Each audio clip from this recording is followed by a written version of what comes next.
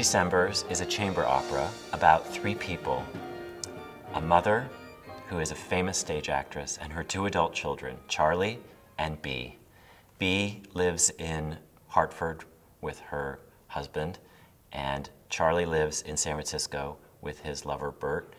And this family has become estranged over the years. And over these 3 different Decembers, over 3 different decades, 1986, 1996, and 2006, they struggle with the elements in their lives and also to find their way as a family and as individuals.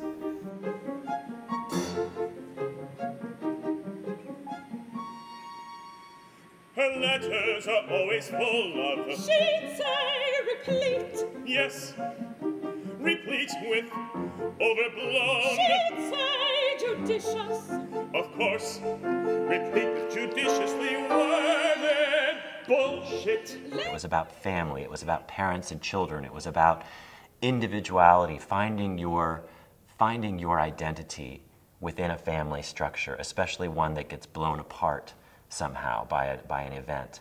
And I could relate to all of this very well. It became a very personal project for me. And then I showed it to Frederica von Stade, who I immediately thought of, and she responded the same way I did. We were both terribly moved and excited.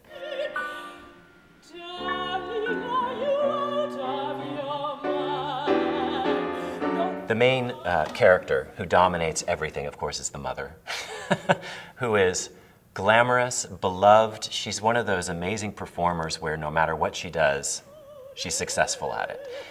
For Christmas dinner.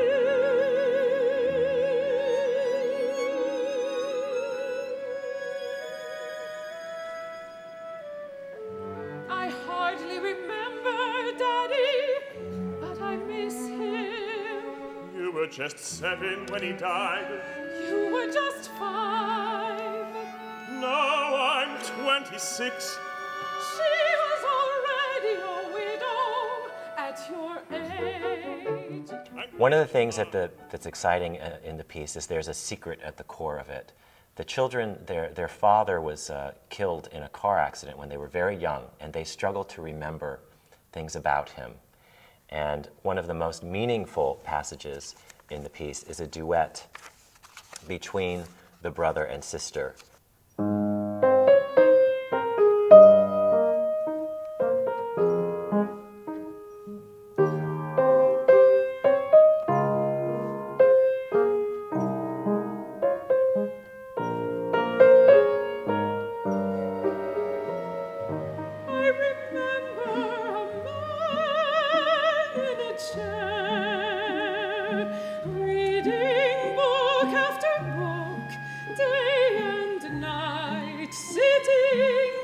It was a great chair.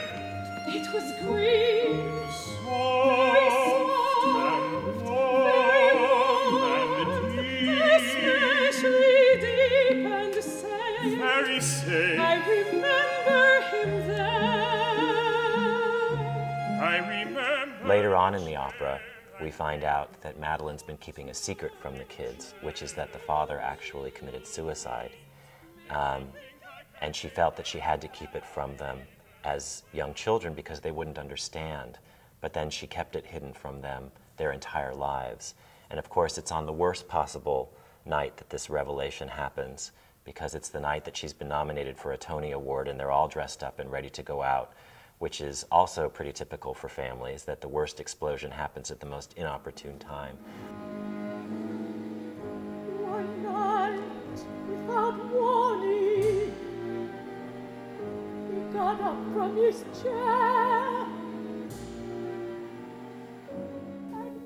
It brings up everything that they've held in resentment towards her. It questions everything that they grew up with, thinking about themselves, about their family, about their father.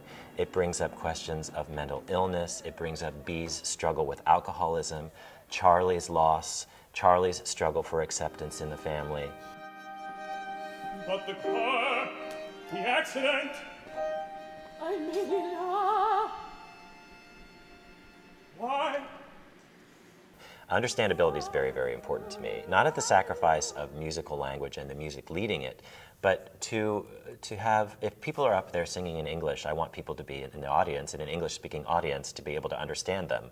So it was a little bit of a struggle, that scene, because that's a moment when people want to talk, they all have something to say, and you risk not being able to understand them if they're all talking at the same time. Why did you lie to us? What are we supposed to believe? It's certainly, I feel, the most heartfelt piece I've ever written, and musically, dramatically, emotionally, it was very organic to write it. It feels like it just flowed right from my heart onto the page. Say